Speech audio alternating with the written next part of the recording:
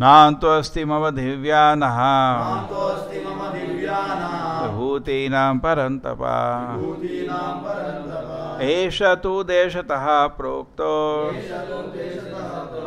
विभूते विस्तरो मया.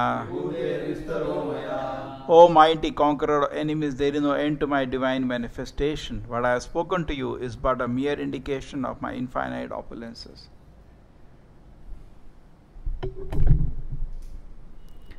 Therefore, there is no end to glorifying Krishna.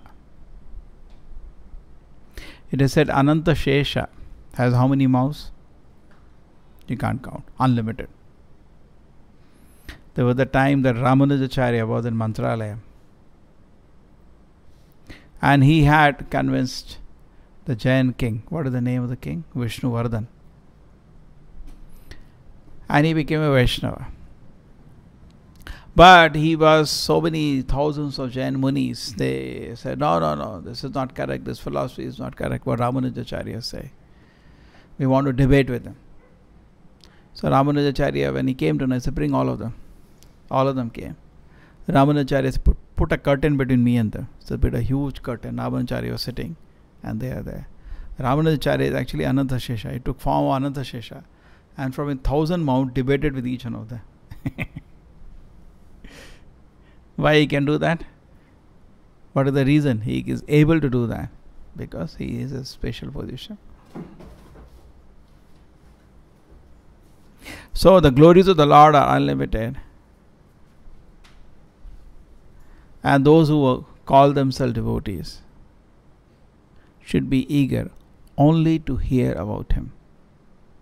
As I said again and again, the qualification to go to Krishna is eagerness to hear about Krishna. The Prabhupada said the first qualification when you enter the spiritual world, your very eagerness to know about Krishna. That shows you have developed love for Krishna. How do you know somebody has developed love for Krishna? Any religion you follow,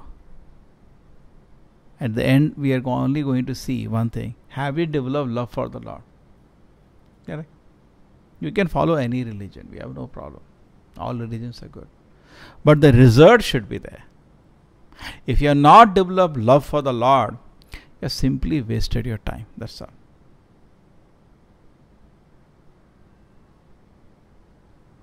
That is the purpose of religion. You, whatever way you want to make, suppose you are cooking and the rice is not cooked. You say you want to, some people like to cook rice on what? With the wood. Some people like to cook with gas. Some people now what? That induction cooking. Some people with the heater. You can cook, but at the end rice should be cooked. It should be eatable. Left to you which way you want to cook. So religion is a process which takes a crude man and makes him a situation where he knows God and loves Him. It is your choice. Follow whatever religion you have to do. We are only bothered by the result. That's all. And what is the result of religion? The person should develop love for the Lord. How do I know somebody has developed love for the Lord? On a spiritual dimension, which is very visible, you should have great eagerness to hear about Krishna. You see somebody is always eager to hear about Krishna, chant His names, read about Him, is developing love for the Lord. That's the proof. But he has eagerness to watch TV, eagerness to watch newspaper, eagerness to discuss Grama Katha, love for the Lord has not manifested. You understand? How do we know? How do we know? Another plane we can see that the 4 activities he become averse to doing. Because this all eagerness to hear about Krishna is transcendental. People cannot understand. But at least this much should be there. You should develop 4 qualities which are visible, divine qualities on a material plane. Just like you're flying in the sky, but at least shadow should come on the ground. On the material plane, the shadow should be there of 4 qualities. What are they? Truthfulness, mercy, cleanliness, and austerity. He should become very truthful, satya. He is not duplicitous. He is very simple. He tells the truth. He should be very merciful. Not that he kills somebody for no purpose. That is not the result of religion. There is something wrong with it. He should be very truthful. He should be very merciful. Then he is very austere. Very, very austere. He develops a lot of tapasya. I tell him, sit down, read Bhagavad Gita. He will read. 10 hours he will read. Tapasya. Greatest tapasya. Sit down, read, chant Hare Krishna. Chant. Any work he does, he has tapasya. Tapas Shakti. He is not scatterbrain. Vavasayatmika buddhi ekehu kurunandanaha bahushakayanantasya buddhayo avavasayinam. This is the main problem with the youth today. Vavasayatmika buddhi. When your mind is fixed upon Krishna, there is one thing to do, that's all. Bahushaka. If you don't take that, then you have a million things to do. I try that. It's just scatterbrain. What we call scatterbrain. Good for nothing. That's why in the colleges and all, they become good for nothing actually. The training is they destroy them. They destroy their character, destroy their brain. And once the brain is destroyed, it is so difficult to put it back on track. Just like one gamla you break. After that, even you keep the pieces together and put a gum, line will be there, no? So once the mind is broken, then it is very difficult to put it back. But anyway, it is better late than never. So these four qualities should be visible. So if somebody can put his mind on Krishna, that's why we say sadhana, attentively sit down and hear. We invite everybody, come in the morning. Okay? Sit down and hear. Actually, we should organize our day in such a way that we can come for Mangalarti. We should organize the day in such a way. The value should be there. If I don't have value, then it's okay. I should organize my day. That is the spiritual life begins by buying an alarm clock. I used to joke. Buy an alarm clock, then your spiritual life will start. Because how nicely the japa is done, even you know how beautiful it is. And 99% of spiritual advancement comes by hearing the holy name. That is japa and kirtan. 99%. Shravanam. Our process is very mystic. Last class also I told, it's a very mystic process. So if we can develop taste to hear about Krishna, and we are developing the result, okay, and we should develop four transcendental qualities. What the four qualities we should develop? Result of religion. We should be very, very merciful. We should, correct? Devotee is very cautious to give pain to another person. Very merciful. Rather, he feels pain when he sees other people suffering. Then, he is very truthful. Like Arjuna, he cried, "My Lord Krishna, I have to fight this war." He was merciful. He was not scared of the Kauravas. Tears were coming out of pain he was seeing, which is going to come now. How many women are going to cry now at home when he lifts his Gandiva? True? Billions of people will die, and died finally. He was very merciful. Krishna, if this can be avoided, then very truthful, honest. You see all the qualities Arjuna has manifested. When Krishna says, Arjuna, go and sit and meditate about God, Arjuna says, Krishna, that is not possible. He is truthful. Not like today, people are hypocrites. He was very truthful. What is possible? He says, Krishna, I cannot do it. That happens in 6th chapter. Krishna tells Arjuna, please meditate upon me. Go to the forest, Ashtanga Yoga. How many people are there practicing Ashtanga Yoga today? All hypocrites. Most of the spiritual societies are teaching meditation. Total cheating. They are cheating all innocent mass, and the cheated fellows are also sitting there who know they cannot do it. Still, what are they doing nowadays? Spiritual life? I do meditation. Cheaters, that's all. 1 minute they cannot hold their mind on the whatever object they try to meditate. And in Bhagavad Gita, Krishna says, meditate on me. That also is wrong. Meditate on what first, sir? Matchitaha. Read, no, what Krishna says. Meditate on me. They meditate on circle, points, candle. Openly cheating innocent mass of people. And people are also cheated. Don't know ABCD of spiritual life, and they speak. Try to talk to them. You read Bhagavad Gita, chant Hare Krishna. They talk to you. No, I do meditation. Who told you? Some nonsense Swami. What can we do? We can't help them actually. We have to be honest. Suppose you are a doctor and so quacks are giving wrong medicine, you have to openly say, please don't get cheated. This is correct medicine, this will work. Hare Nam eva kevalam.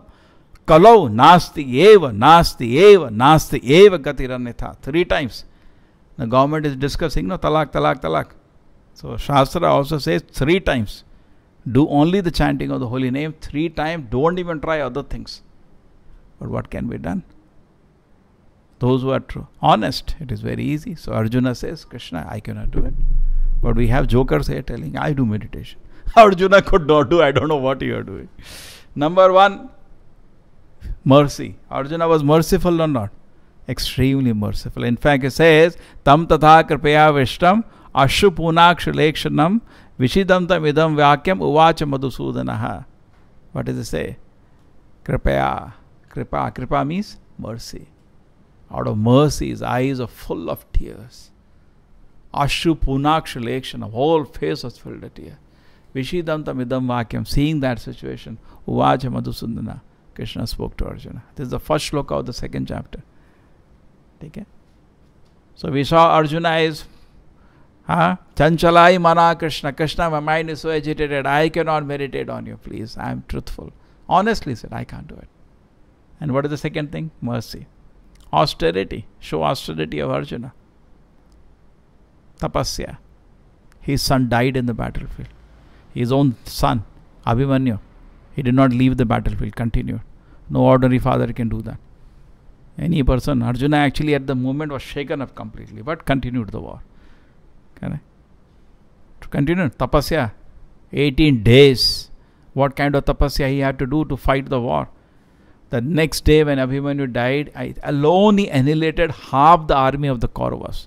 Half army in one day to reach Jayadartha. Tapasya he showed or not? Focus. Total focus on his what he wants to serve Krishna. Do you think he would have been able to achieve what he did for Krishna? He knew one art, to kill. And Krishna had given death penalty to the Kauravas and the gang, wholesale, plus all their so-called supporters. Now he had to use his ability of killing to please Krishna. Can he do that without concentration? Is it possible to fight without concentration? How practically he was a main warrior on this side. True? All the main people he only defeated or he killed them. Everybody. What concentration he had to work. He showed tapasya or not? Day, night, what night? Even night time, so many times war has occurred. There was the time that the war continued in the night. And he fought even in the night. Full concentration. In fact, he had the ability to fight in the night. He had conquered sleep in that way. Guda Kesha. He used to practice when he was in Gurukul, fighting in the night. So he was already expert in the night fight. Come. He knew how to. Nowadays, they have, what you say, some kind of infrared sensors you can see in the night. Arjuna knew how to fight in the night also. So tapasya we can see and all. We can see tapas shakti. And any other example you can show. When there was a beautiful example in the Gurukul, no? And the Drodacharya asked Arjuna, what? Yeah. Hit that bird in the eye. Then he asked one by one everybody, what are you seeing? He said, I am seeing this, I am seeing this. Yeah. He asked Arjuna, what are you seeing? I am seeing the eye of the bird, that's all. I am not seeing anything else. Shoot. Correct? Full tapasya. So he had tapasya. He was very merciful, shown by his example. Here, Bhagavad Gita itself shows an example, very merciful personality. Very austere. Then, very pure from head to toe. Extremely pure. Prabhupada says, how do we say he is pure? In Bhagavad Gita, in the 2nd chapter, it says, Krishna, I am ready to give up this throne. In the 1st chapter, it says rather. They, Pandavas, can raise a weapon and attack me. I will not lift my weapon. To the end of the 1st chapter, it says, I am not going to fight this war. If they want, they can attack me. I will not lift my weapon. And only way to live now life for me is by begging. Because only thing he knows is Kshatriya Dharma. He doesn't know any other Dharma. Only thing skill he knows is to fight. That if he is giving up, what he is going to do? He has to beg. So Prabhupada says, he is coming from a princely family, from a royal aristocratic family.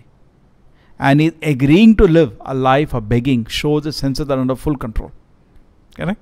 Suppose your senses are not in control, you cannot agree for this. How will I manage? Oh my God. So what do we see? We see Arjuna having all the four qualities. He is very merciful. Why Arjuna is merciful? He refused to fight the war. We see Arjuna is very truthful. He agreed with an ability that I cannot control my mind. I cannot meditate. Krishna. Very gentleman, honest person. People today are not honest. Then third, he showed tremendous austerity in the battlefield. Agreed to withhold the whole war. He said, okay, Krishna, I withdraw from the war and I live by begging. It shows his senses are under control. Otherwise, we are used to so many comforts. And then fourth, what is the fourth quality? Pure, clean. He's very clean. Okay, that shows he's, let us again go. First thing is truthfulness. He's very truthful. He says, I cannot fight this war. Then, he is very austere. He fought the war with such hard work. He is very clean. His mind is pure. He is ready to live by begging. And then he is very merciful. He refused to fight the war with tears in the eye, thinking about the pain, particularly of the women, of so many people in the battlefield, how their families will cry when he does his work. So very great personalities. Now, whenever anybody is practicing any religion for that matter, if these four are not there, that means the result of practicing religion has not come. These four should be visible in his personality. He is very merciful. He is very truthful. He is very austere, and he is very pure. Now, when you practice Krishna consciousness, you should see that these four are manifesting in me. If they are not manifesting, we should check the process. We should be very seriously do the process. Got it? So then, if all religions are same, then why do we practice chanting Hare Krishna mantra? It's the most effective process.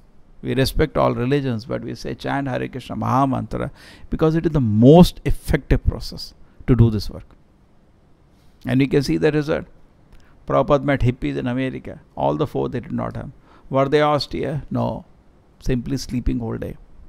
Were they truthful? No. Were they have any purity? No. Addicted to all kind of sinful habits. What is remaining? No austerity. No tapas shakti. No mercy. Completely merciless to themselves itself. And eating meat. When somebody eats meat, means he has no mercy. He has no mercy. Buddha says, when you put a gram or meat on your tongue, you have no kripa. Just for your tongue pleasure, you could slaughter somebody. What kripa you have in yourself? So you lack even a basic quality of a religion. How can you give pain? So now we see in a different ways that when Krishna met these people, Srila Prabhupada met these people, and he gave them a simple process. What is the simple process? Chant of the Hare Krishna, Krishna Krishna, Hare Hare, Hare Rama, Rama Rama, Hare Hare. What happened? The people automatically became pure of these four vices: intoxication, gambling, illicit sex, and meat. They could easily give up. In fact, Srila Prabhupada introduced this process even in India. This is a process. Krishna consciousness is a process. You adopt, you get the result. You do it properly. Just like you mix hydrogen, you mix oxygen, you should get water. You should get. If you accept this process, you will be purified. You give up intoxication. Wow, Mangalore can give 100% people in Mangalore drink liquor. Meat eating, 100% people there, practically 100%. They are non-veg. Gambling, I don't know. And illicit sex, okay, I don't know. But at least these two can openly say it is publicly known. Okay. So then how the process work? Process will not work on them. It will not work. Therefore, generally we see people are so materialistic here. So materialistic. Why? Because they cannot give up their sinful habits. It's very important. So Prabhupada is open. The process of Krishna consciousness is open for everybody. Krishna is not partial. Is Krishna saying, I'll make you devotee, I'll not make him devotee? No. But you have to apply the process. You don't apply the process, you will not get the result. So people are not willing. And then Prabhupada said, chant Hare Krishna mantra. They are not willing. Why I should chant Krishna Nama? I will chant some Devata mantra. Okay, do what can be done? So people remained where they were. He tried for when? His guru gave him order when he was 22-year-old. And when he was 40-year-old, he wrote a letter to him confirming his order again. And from 40 years to 70 years, 30 years, Prabhupada has focused tried to launch the movement in India with all energy possible. With every gram of energy, every resource he had. He was in the beginning having some business, every money, all the money put into printing magazines, spreading the message to practice these 4 regulative principles and chant the Hare Krishna mantra. People refused to do it. Therefore, nobody could come out as Krishna conscious person. And he had to go to America. And he had to make some people Krishna conscious. I don't think God consciousness can happen by any other way. No, Swamiji, this is one process you are having. There are other processes. Somebody was telling me, you say no meat eating, but some Devi Devata eat. Then you are not becoming God conscious. Please. Be clear. I told you. The proof of practicing Krishna consciousness or God consciousness is that you should be away from these 4 sinful activities. You are not. So the whatever process you are doing is bogus. It has no utility. So Prabhupada could work on that. And he got some ground. And he made some devotees. Because why? Out of whatever difficulty they had so many difficulties. They are born in a foreign country. They don't know Indian culture only. Correct? And they were into all kind of sinful habits. But one thing, they agreed to obey the Acharya. That's all. It does not matter where you are. The process is so powerful, it does not matter where you are. In Bhagavad Gita there is a shloka. Mami partha vipashitya tepishu papa yonayaha striya vaishya tata shudra tepi yanti param gatim. Does not matter. Whatever a person's condition may be, he is lifted and brought to param gatim.